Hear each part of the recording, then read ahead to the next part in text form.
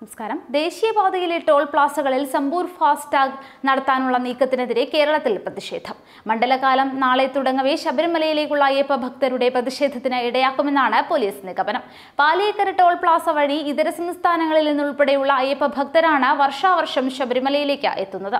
സമ്പൂർണ്ണ ഫാസ്ടാഗ് നടപ്പാക്കുന്നത് പാലിയേക്കര ടോൾ പ്ലാസയിൽ തിരക്കിനും സംഘർഷത്തിനും ഇടയാക്കുമെന്ന പോലീസിന്റെ രഹസ്യ റിപ്പോർട്ടുമുണ്ട്. നിലവിൽ കഴിഞ്ഞ 9 മുതൽ പാലിയേക്കര പ്ലാസയിൽ 3 ട്രാക്കുകൾ സമ്പൂർണ്ണ ഫാസ്ടാഗ് സംവിധാനത്തിലാണ് പ്രവർത്തിക്കുന്നത്.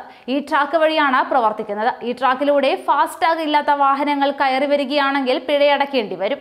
ഡിസംബർ 1 പാലിയേക്കരയിൽ ഇരുഭാഗത്തെയും ഓരോ ട്രാക്കുകൾ ഒഴികെ എല്ലാ ട്രാക്കുകളും ഫാസ്ടാഗ് ട്രാക്കുകളാക്കാൻ ദേശീയപാത അതോറിറ്റി ഉത്തരവിട്ടിരുന്നു.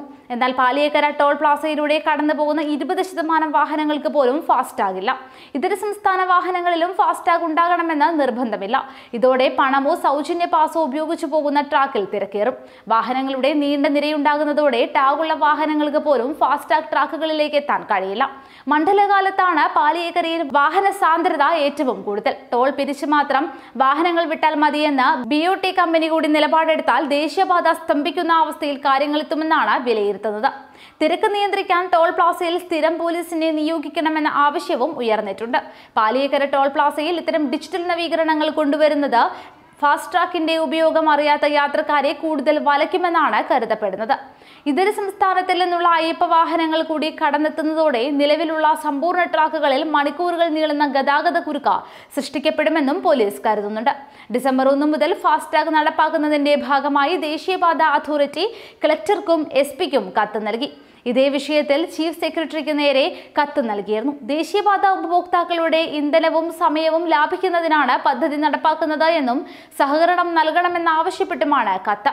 15 മുതൽ 21 വരെ 4 ട്രാക്കുകളിലും 22 മുതൽ 28 വരെ 5 ട്രാക്കുകളിലും 29 മുഴുവൻ ട്രാക്കുകളിലും ഫാസ്ടാഗ് സംവിധാനം ഒരുക്കാനാണ് നിർദ്ദേശം. ഒരു ട്രാക്ക് തൽക്കാലം പ്രാദേശിക വാഹനങ്ങൾക്കായി ഒഴിച്ചിടും. ഡിസംബർ 1 മുതൽ ഫാസ്ടാഗ് ഇല്ലാത്ത വാഹനങ്ങൾ ഫാസ്ടാഗ് ട്രാക്കുകളിൽ കയറിയാൽ ഇരട്ടി തുക നൽകേണ്ടി വരും. പാലിയേക്കര ടോൾ പ്ലാസയിലൂടെ ദിനവും 45,000 വാഹനങ്ങൾ കടന്നു പോകുന്നുണ്ടെന്നാണ് കണക്ക്. ഇതിൽ 7,000 വാഹനങ്ങൾക്ക് മാത്രമാണ് ഇപ്പോൾ ഫാസ്ടാഗ് ഉള്ളത്.